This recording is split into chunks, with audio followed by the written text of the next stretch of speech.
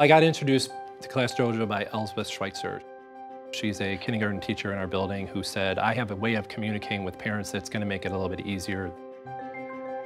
We decided to go school-wide to see in real time what's going on within the classroom, to show some of the amazing things that are going on at Edison, as well as an additional way that teachers can communicate with parents and just keep everything moving together. I thought it was such a cool program to know that I could reach out to the principal and his teacher at any time, especially him being a transfer student and new place. It was just cool to know that if I need to check in and say, how's he doing today, that I had that option. You see all the different activities they're doing and things that I can't be at school for, but now you get to be a part of something you normally wouldn't be able to because you're at work.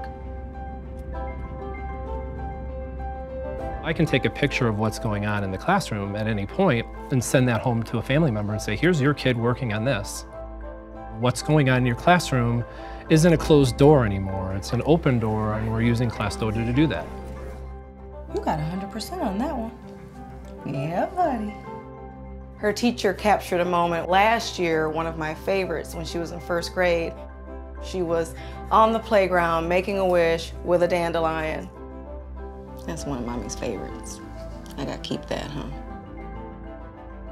Education is not just the teacher teaching. In order for education to truly happen, it has to be mom and dad, family member, whoever's working with that child, and the teacher working hand in hand in order for success to happen.